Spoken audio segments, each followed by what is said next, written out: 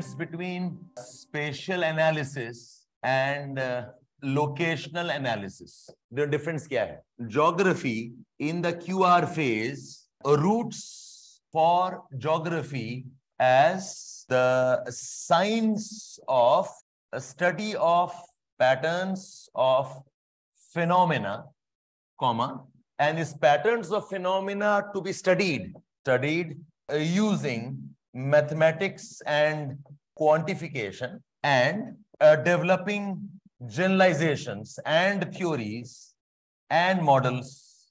Geography का जो basis of QR है, geography in QR roots for कि geography क्या पढ़ेगा? कि geography as a science of study of patterns, and that to study the patterns we have to use mathematics and quantification and use the understanding to develop generalizations and develop models. ये पूरे चीज को बोलते हैं geography as a spatial analysis science. So QR में geography is becoming the science of space. Geography is becoming the analysis of space. Geography is developing laws, models using quantification. इस चीज को बोलते हैं geography is spatial analysis.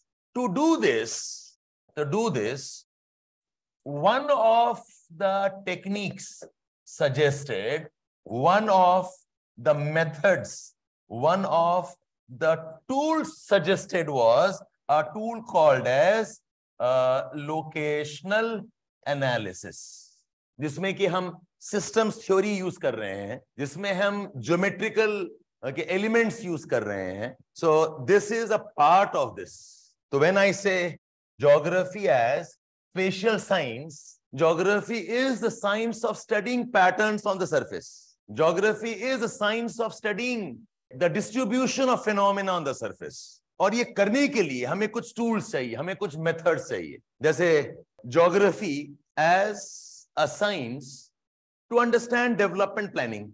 Geography as a science to understand environmental problems. The method I will use is EIA. The method I will use is surveys. तो वैसे ही सोचिए आप कि geography क्या है? QR बोलता है geography is the science of spatial analysis. And one of the tools that was developed, बहुत सारे tools develop हुए हैं. Statistical tools develop हुआ है, probabilistic tools develop हुए हैं, systems analysis अपने आप में एक tool है, वो develop हुआ है.